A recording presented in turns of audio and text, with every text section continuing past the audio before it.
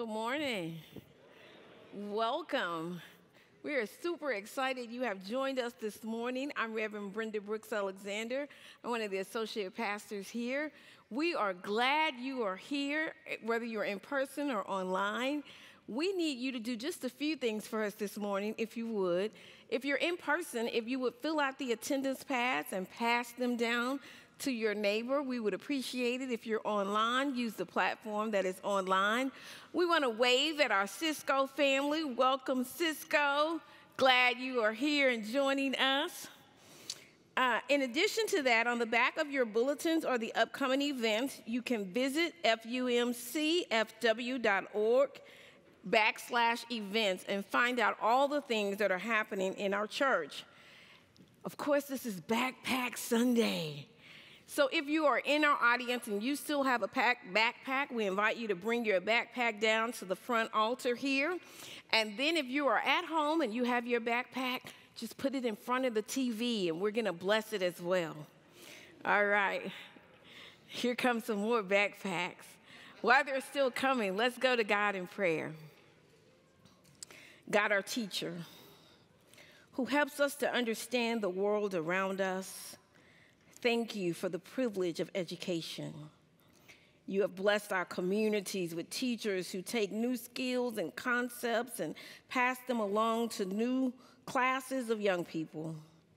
God, who came as a child to show us how to be fully human, to show us how to be children of God. You have given our children minds that grow and develop in unique ways at unique speeds, and we are astounded by that miracle. We celebrate the beginning of the school year and ask your blessings upon the children, the educators, the families who support them all. We come to worship together, to lift up our young people and all those who care for them and teach them. Open our hearts to what you are saying to us today. In Christ's name we pray. Amen. Hear now the music of Peggy Graft.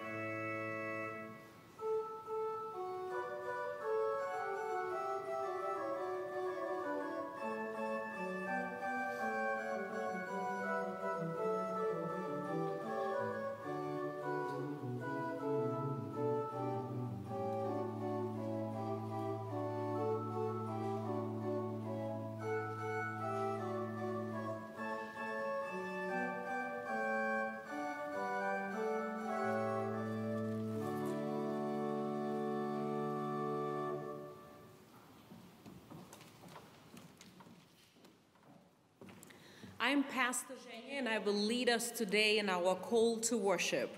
Will you please rise in body or spirit and join me? Our good works are done with gentleness. Bitterness only leads to anguish. God seeks peace and hope for all God's people. But if our hearts are filled with anger, we reject God's mercy. Open our hearts, O Lord, and help us to listen. Open our lives, O Lord, and prepare us to serve. Amen.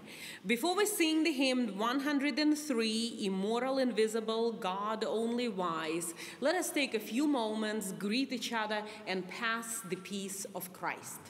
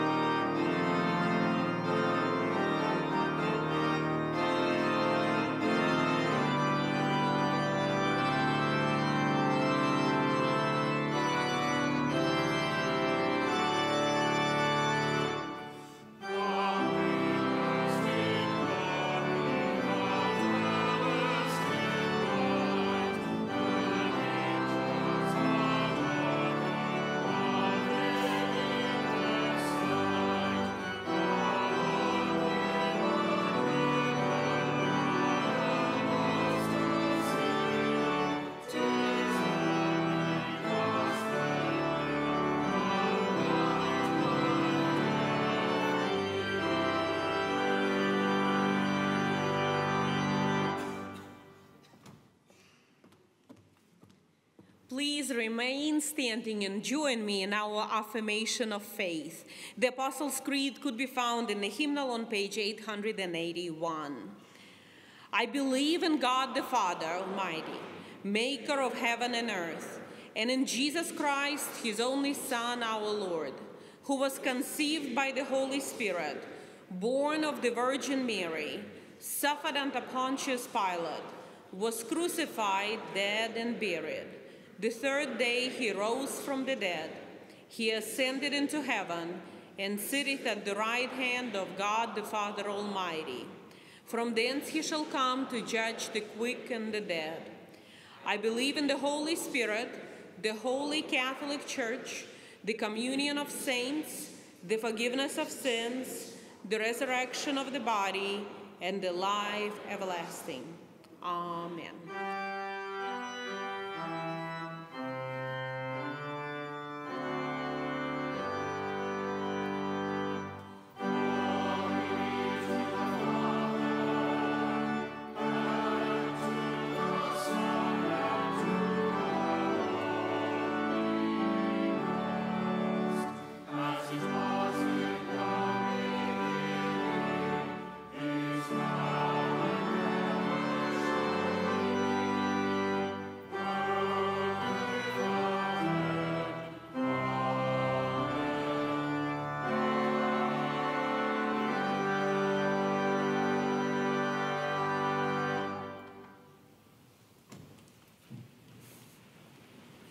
Good morning, everyone. My name is Miss Amber, and I'm filling in for Mr. Mark this morning, and I have the pleasure of being in front of these beautiful backpacks, but we're missing something. We're missing the kids that they belong to. So can I invite all the kids up here, please, for a blessings in the backpacks, or blessings of the backpacks. Come on down, please.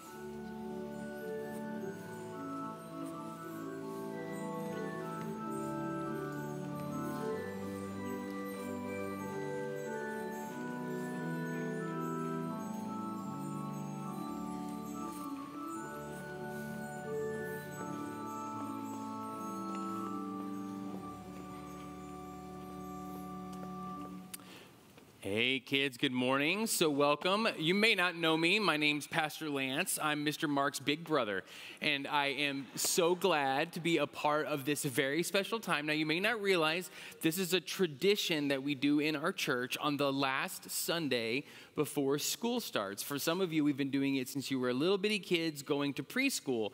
And one of the things that the church loves to do is to pray for you all of the time. Sometimes we pray for people when they're going through a hard time or a difficult time. And so we'll lift up and pray for them, knowing that we're helping them to go through a time that's really difficult. And really, we're praying that they feel God's love and God's presence and God's work in their life. But we can also pray for people at any time. And when we're praying for people, to hope that they recognize how much God loves them and how much God is with them and how much God is for them, that is something called a blessing. All right, say that after me. Blessing. That's a blessing, and we, your whole church family, are going to be blessing today these backpacks. We also did it at 9:30. We had a whole bunch of backpacks, and what we do is we bless them not only with our words and our prayers, but with these special elements. This is a bowl full of water, just like the water that we used at your baptisms, and this is a yew branch, which is a fancy tree that Miss Elaine goes and finds for me every year and cuts a piece off of because I am such a stickler for tradition. But we have this special yew branch. We take this water and we bless this water and we bless your backpacks so that every day throughout this whole school year, we know how much Jesus loves you and is with you and is for you. But we're going to do this together. So what I'm going to do is I'm going to pray the words of the blessing, and then I'm going to say, loving God, and then every kid of every age here in the sanctuary, whether you're up here or out in the congregation, is going to respond by saying, hear our prayers. Let's all try that together, little kids and big kids. Loving God. Amen. All right, kids, I want you to join with me as we're blessing all these backpacks, okay? God, with you, every transition and new start is a reminder of your goodness, for you are always creating fresh and amazing things in us and through us. That we may be sad about the summer ending, we are grateful for a new school year. Loving God. We pray for our minds that they will expand in wonder and celebration, learning not just from the books studied, but from the people beside us. Loving God. All right, I'm going to start from the outside in so I don't get anybody. We pray for our hands that they will reach out to help and welcome and care for everybody. Loving God. We pray for our mouths that they will only speak words that bring life and connection. Loving God. We pray for our feet, they will move toward those different from us and help others in safe ways. Loving God. We pray for our ears that they will genuinely listen to all voices, especially those that aren't listened to very much. Loving God. We pray a special prayer for parents and grandparents and guardians at the start of a new school year, which we know is always another leap of faith. Wrap them in your reassuring love as they entrust their children and trust in you. Loving God. We also pray for teachers and administrators and staff and librarians and security guards and bus drivers and crosswalk attendants. Bless these faithful servants and every other with courage and confidence, knowing that you are in their classroom with a steady hand on their shoulder.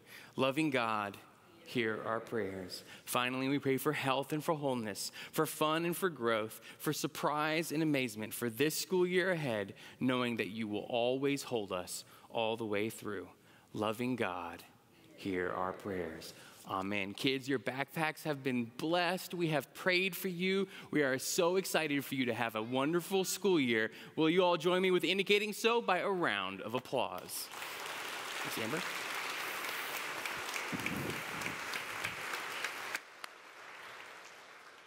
Okay, friends, anyone that wants to join us upstairs to continue to talk about blessings for the school years, come meet me right over here at the door. Thank y'all. Grab your backpacks.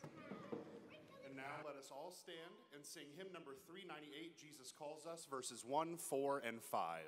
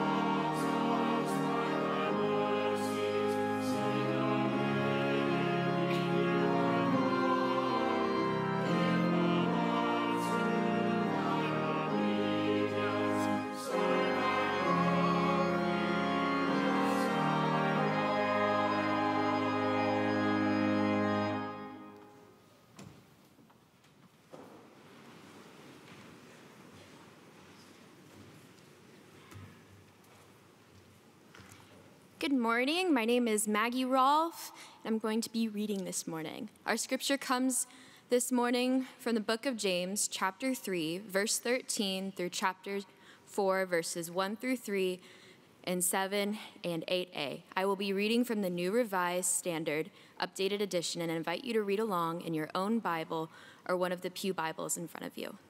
It is in the New Testament of the Pew Bible on page 230. Who is wise and knowledgeable among you? Show by your good life that your works are done with gentleness born of wisdom.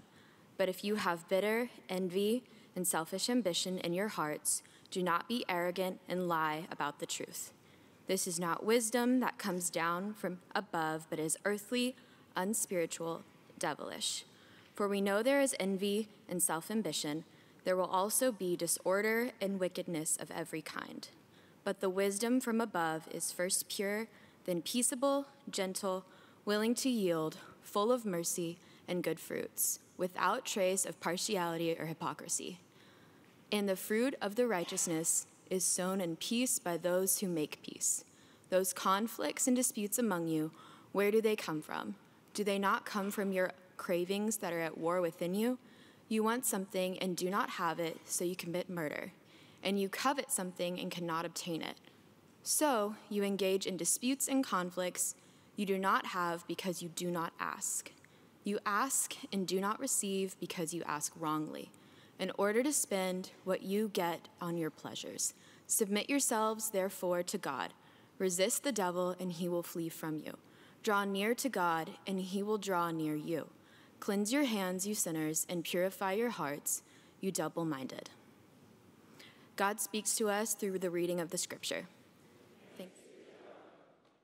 Thanks be to God. Thank you, Maggie. Before we consider today's scripture reading and today's message, I want to say words of thanksgiving to all the people who are leading us in worship this morning. Thanks to our music ministry team, particularly those who are kind of guests over the course of this summer season. We're so thankful for you.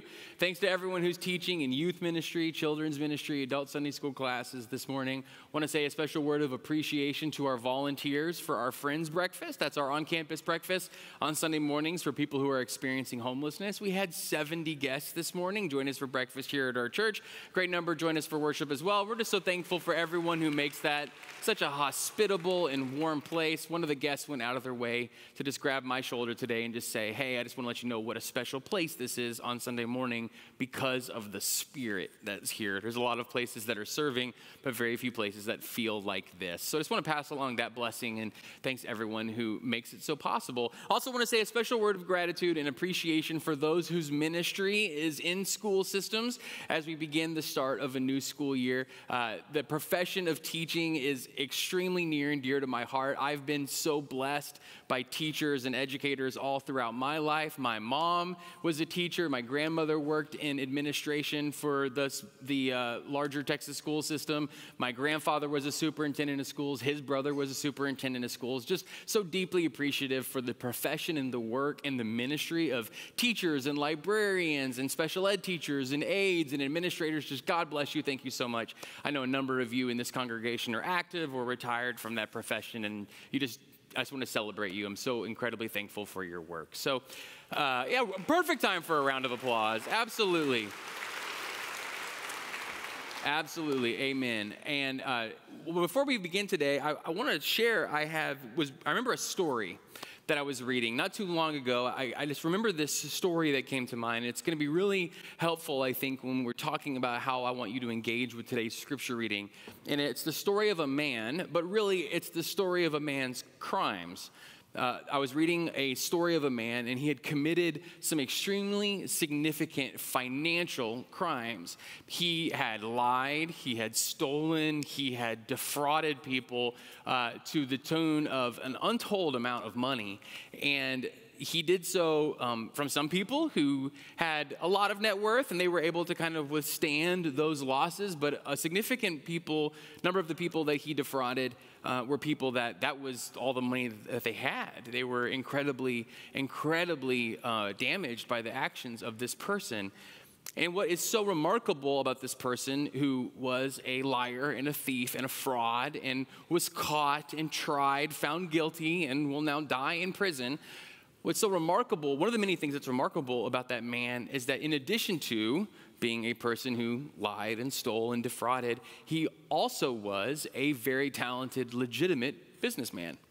And he had a legitimate business that was, by any definition, a very successful business. And that business was itself esteemed in the community and was able to provide for him the resources that he would ever need to provide for his family, for their needs, for their safety, for their living in a nice house in a nice community. He was able to provide for the education of his children. He was able to leave a blessing to future generations. He was able to provide for all of their needs, all entirely through his legitimate business, in which he was very talented and very fruitful. And yet, he chose to steal and to defraud and to lie to the point that it ultimately destroyed his family and cost him his freedom. And I'll never forget that in the point of the story, the people who were doing this story had a chance to ask him on multiple occasions, and prosecutors asked him on multiple occasions, and his victims asked him on multiple occasions, why? Why? You had this legitimate business that was legitimately fruitful. Why commit these crimes? Why do these deeds? And his answer consistently to every single one of those people at every turn, to the victims, to the prosecutors, to the journalists, was, I don't know. I don't know. He never got in touch with, why am I doing this? What is the desire? What is the purpose? What am I hoping to gain from this? I don't know. He had unexamined desires. He had unexamined cravings. We can probably use our imagination. We can probably say, well, of course, it's greed. But why? What was he hoping to have? What kind of prestige was he hoping to gain? What kind of recognition? What kind of lifestyle? Why? Because he never examined it himself. Those unexamined cravings, those unexamined desires lost him his family, the respect that he had gained over the course of his life, his freedom, and he'll die in prison. Why? And the answer was, I don't know. That's just not good enough, to be perfectly frank. And I don't know is an understandable answer sometimes. I mean, I get it. I'm having a lot of conversations in my household right now that look like this. You took crackers upstairs, and you know that's against the rules. Why? I don't know.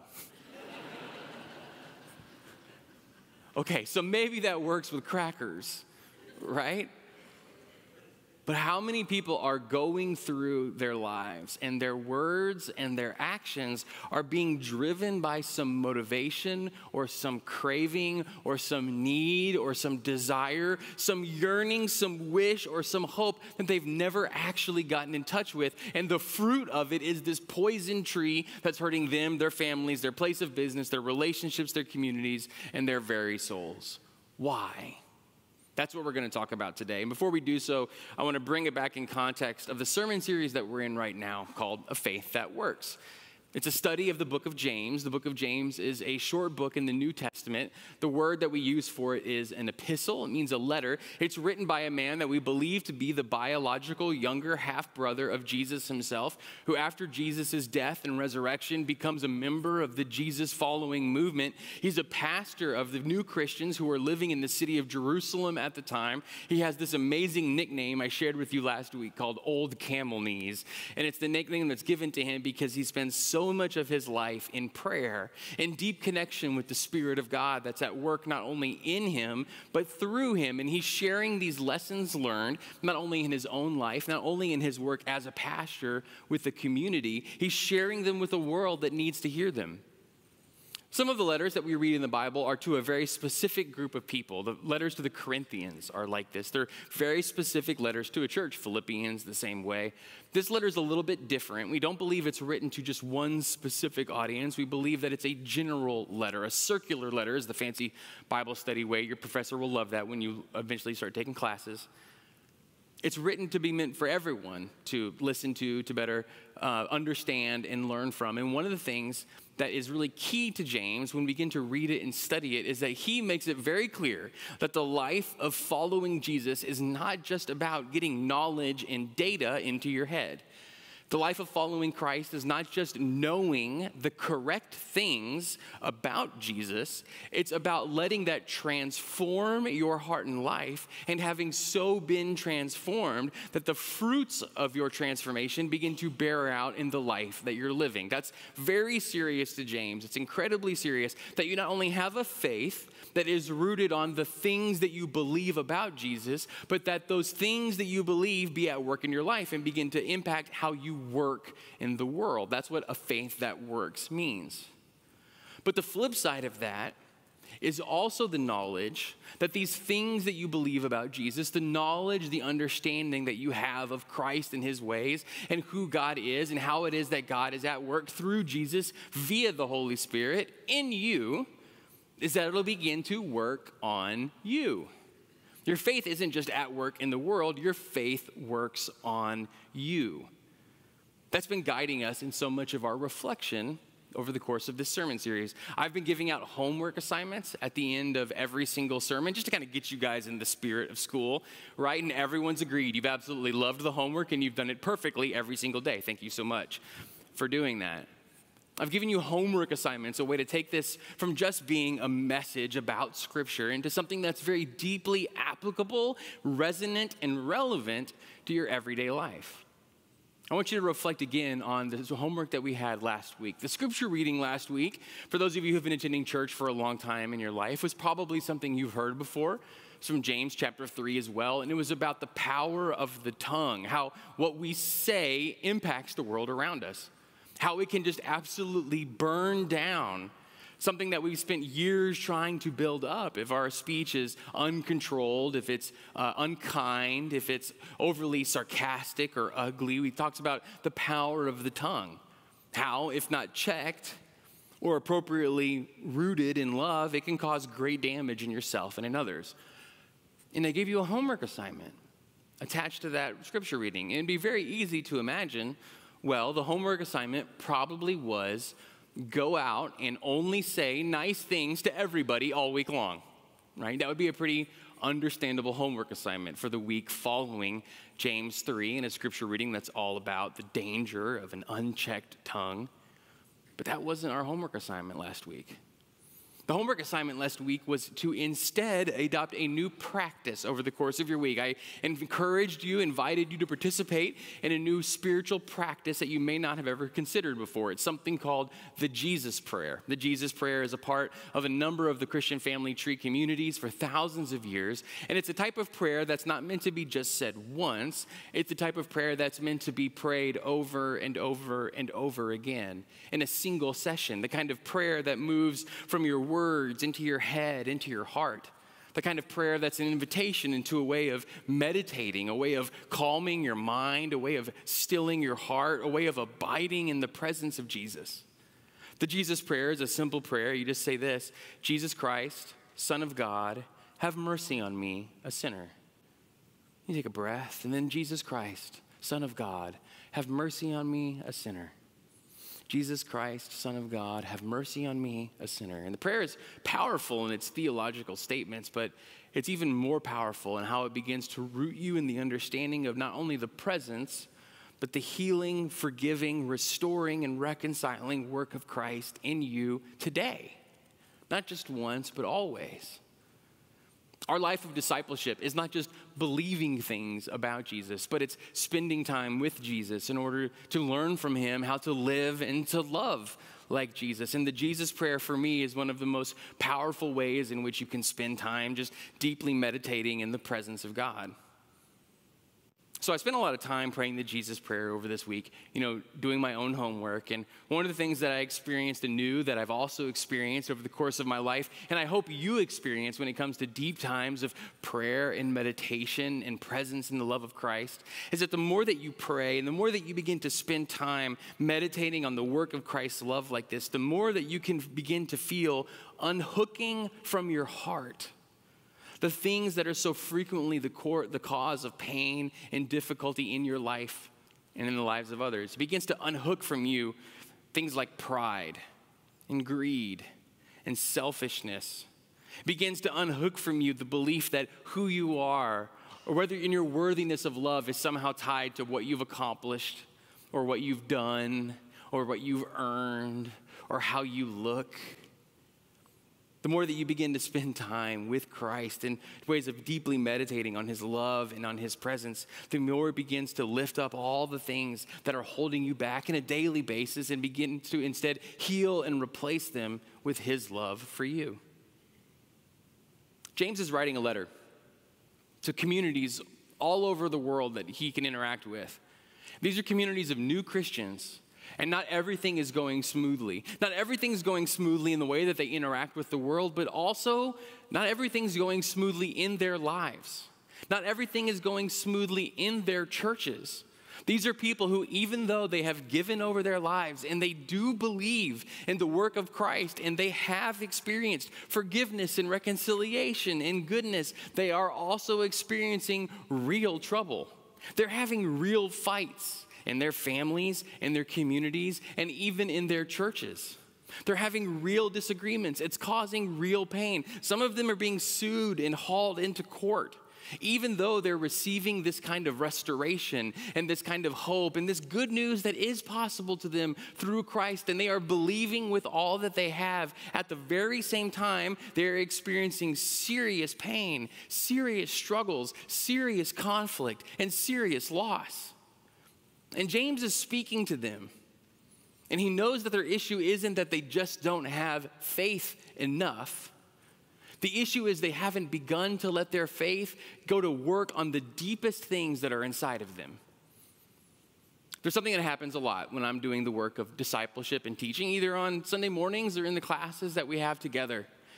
And that is helping us understand how to move our faith past just our words and our actions and instead towards the desires that are manifesting themselves in those words and actions. Does that make sense? One of the things that we talk about here all the time, I use the same language over and over again so it can begin to sink in. So forgive me if it feels like you've heard it, but it's on purpose.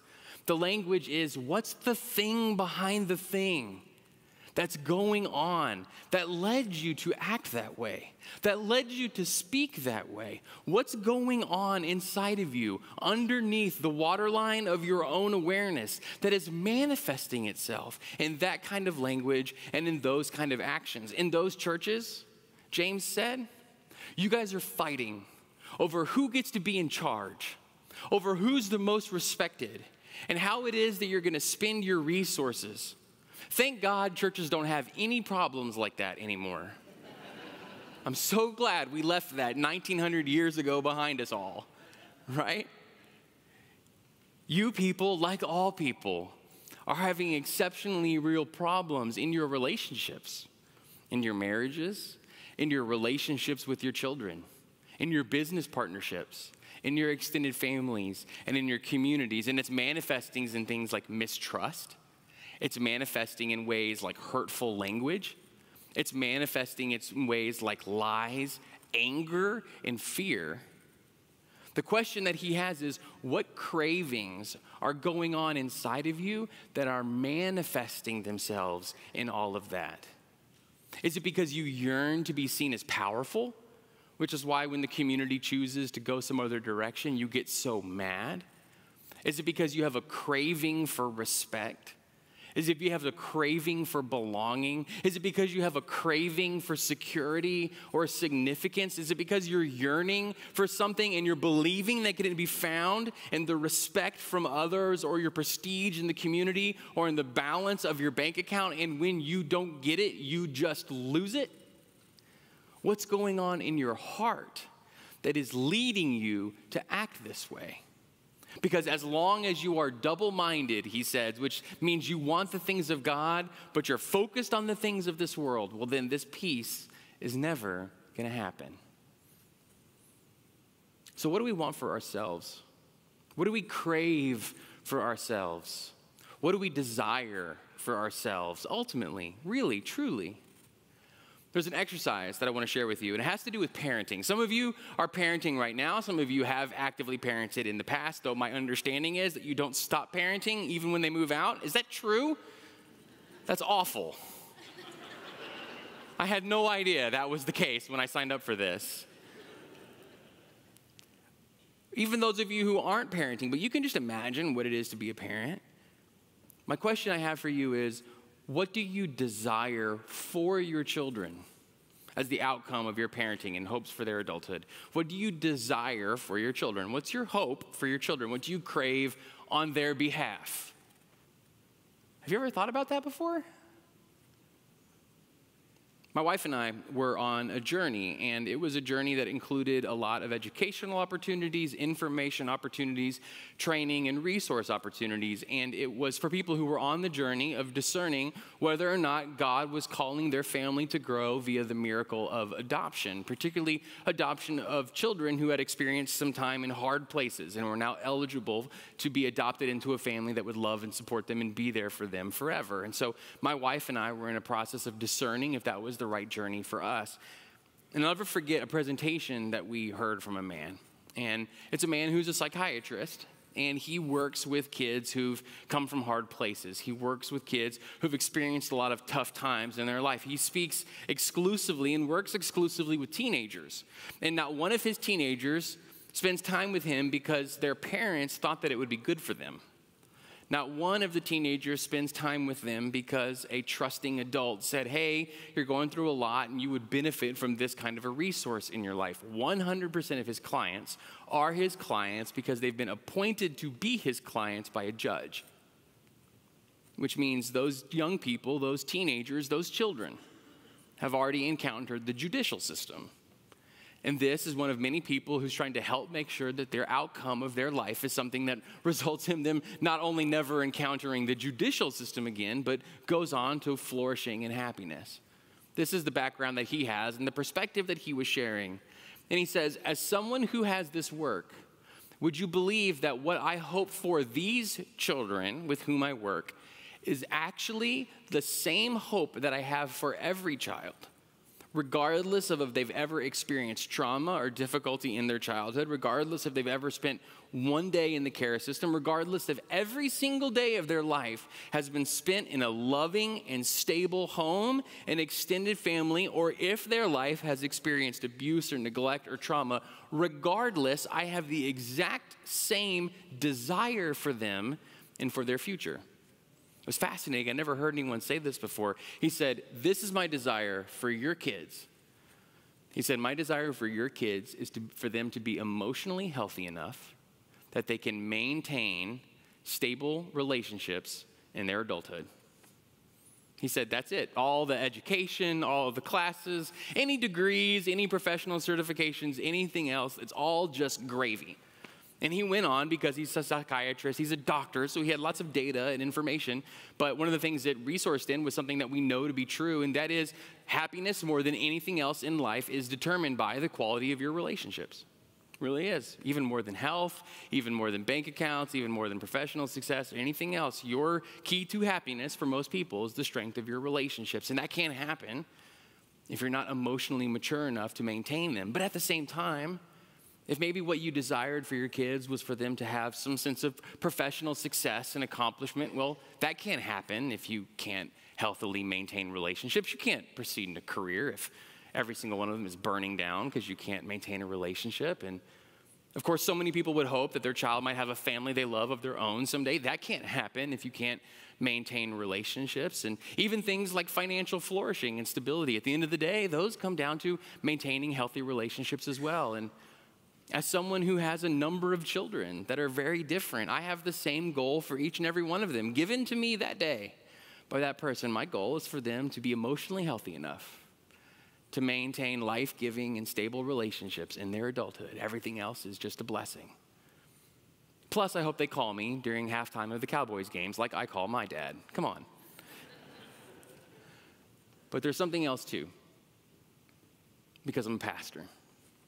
And because I know who Christ is and what Christ does for us. And that is, I hope that my children who are emotionally healthy enough to maintain stable relationships in their adulthood, I hope that they know that when they're yearning for a feeling of accomplishment, when they're yearning for a feeling of belonging, when they're yearning for security, when they're yearning for significance, for meaning, for value, for purpose, and when all the people around them are getting lost in the cul-de-sacs of career and accomplishment, bank account, or relationship that try to earn or achieve some of those things, my prayer is that they come to realize, to know at the very core of their being, that the solution, the way to achieve, the way to experience every single one of those things, belonging, security, and significance, will never be found in anything other than the love of Christ Jesus, their Lord.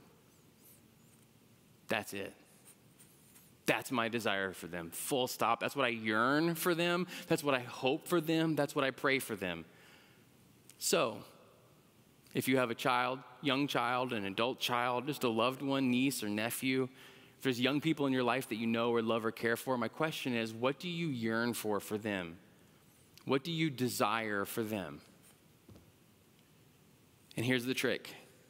That whole exercise, that whole background work, all of that thinking we just did, is my way of tricking you into realizing that that's what you want for yourself too.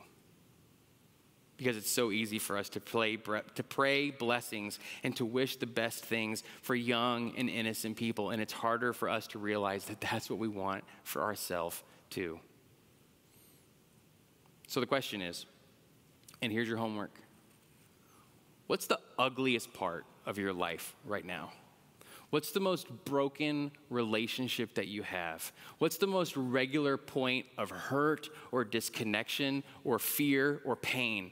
What is it that is resulting in more discomfort or disillusionment in you right now than anything else? What words or actions by yourself or by others are hurting you the most? What's that greatest source of pain? And the question is, what's the thing behind the thing? In you or in somebody else? Just like James is pointing out in this text, yes, there's division. Yes, there's fights. Yes, there's problems. What's the thing behind the thing? What's the craving? What's the desire that's manifesting in all of this ugliness? Because here's the deal. Christ your Lord will meet you right where you are today. That man who had more than he would ever need and yet was still lying and thieving and defrauding innocent people over and over and over again, at the core of his life, needed something. And it will never be found in enough of other people's money. And if he had just learned to take that to Christ instead, he could have been healed and delivered and restored and made right by the only one who can ever actually satisfy. It was too late for him. It's not too late for us. Where's the biggest source of pain? What's the biggest source of hurt? What's the craving or the desire that is manifesting itself in our lives in ugliness and in fights and in pain and in disagreement? What are we yearning for that can't be supplied by the world but can only be fulfilled by Christ? And will we let him do it for us today? I want you to imagine that in your spirit. I want you to hold it in front of you in your mind.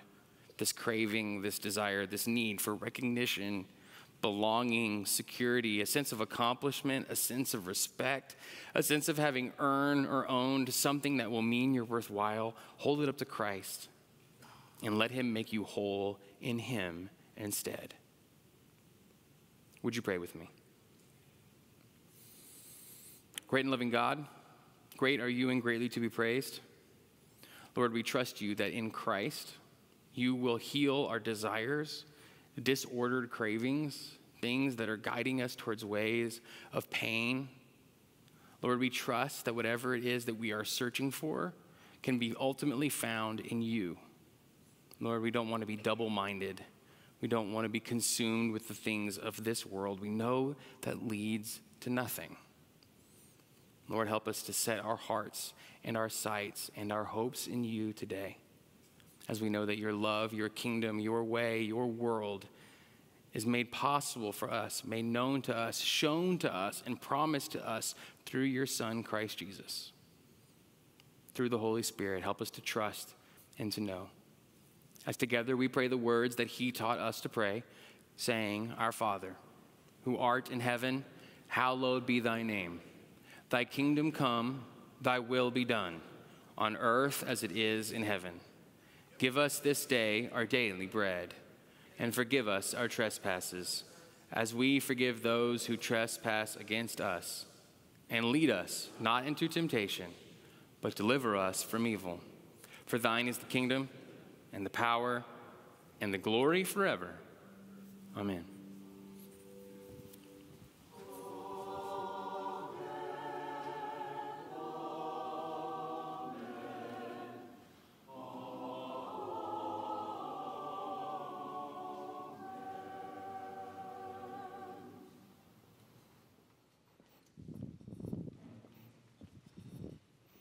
We invite our ushers to come.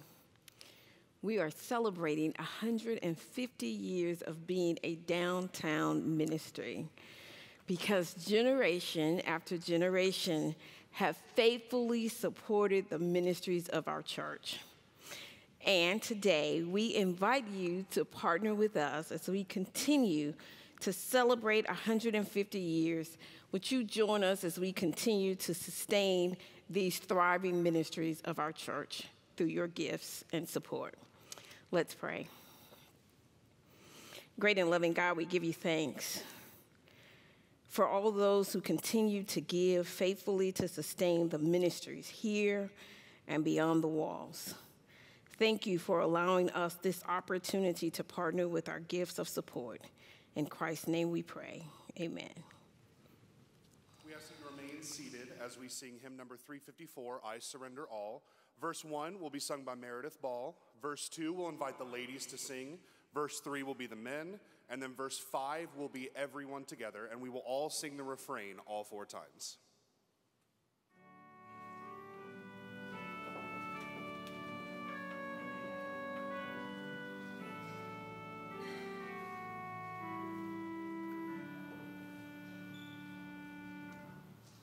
Oh, to Jesus.